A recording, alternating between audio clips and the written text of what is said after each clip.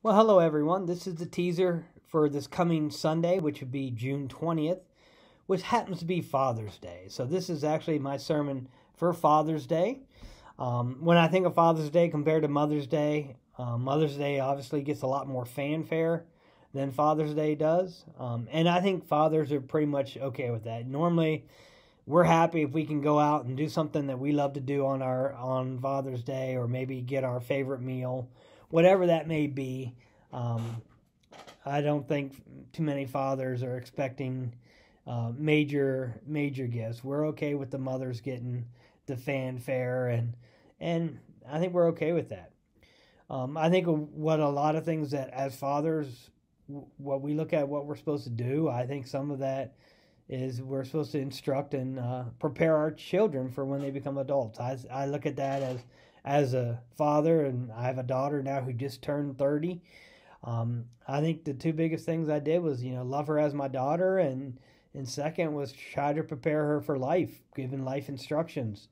Um, Prepare her, not with the idea that the world's utopia and and every dream's gonna come true, but more realistic goals about being hardworking, about preparing, about not burning bridges if you change jobs, being a hard worker, um, you know, be respectful, listen, and those type of things. And I think, she has grown into that type of woman, and she's doing very well. And I like to think that some of those instructions have helped out. We've talked now as she's an adult, and she told me which life lessons that were very beneficial and which ones were maybe um, and outdated. But it seems that she's getting older, and now she has her own child. She's realizing some of those that she thought was outdated or antiquated are actually not bad advice. So that's all.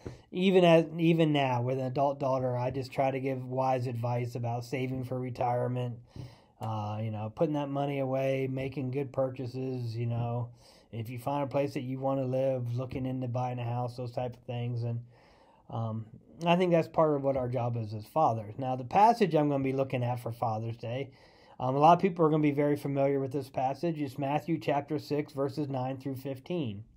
Matthew chapter 6, verses 9 through 15.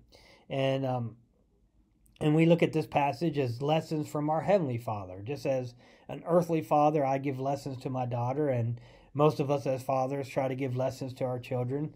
This is a lesson from our Heavenly Father.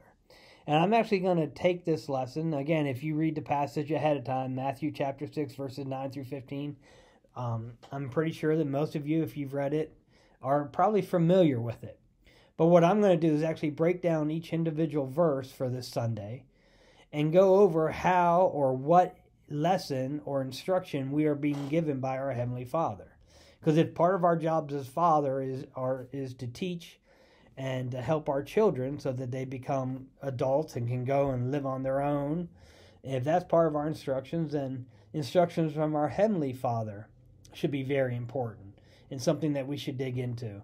And since I think most of you are going to be very familiar with this passage, some of you may not, but I think if you go and read it, if we can teach the lessons or get the instructions that come from this, then anytime you say this passage or you read this passage again, maybe it'll rekindle or remind us of the lessons that are taught in this passage.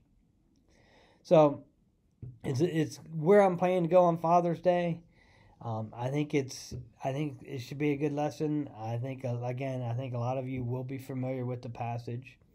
And as we think about what fathers are going to be doing on Father's Day, I hope that you're able to enjoy your day doing something that you love to do. If it's getting your favorite meal, I hope you enjoy whatever that meal may be. Hopefully you'll be able to enjoy this day that's in your honor. Remember, as fathers, I always picture us as men in general. We tend to want to be problem solvers. We want to be the people to come in and have the answer. And a lot of times, women will just want to express their feelings or share something. They don't want us to try to solve their problems.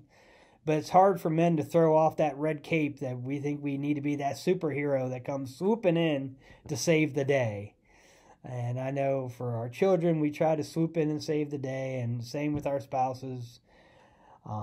But on this Father's Day, take off your cape, relax, and enjoy. So I look forward to seeing everyone who can join us on Sunday now that restrictions are being lightened across the state and across the country.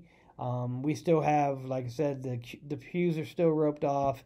We still encourage people to wear masks till they get to their seats, but we know a lot more people are able to be out, and we're hoping to see more and more of you coming back and rejoining us in church. We know it's easy to break the habit. Some people haven't been to church in 15 months, 18 months, a year, and it's easy to get out of that habit, and it takes an effort to try to get back into that habit.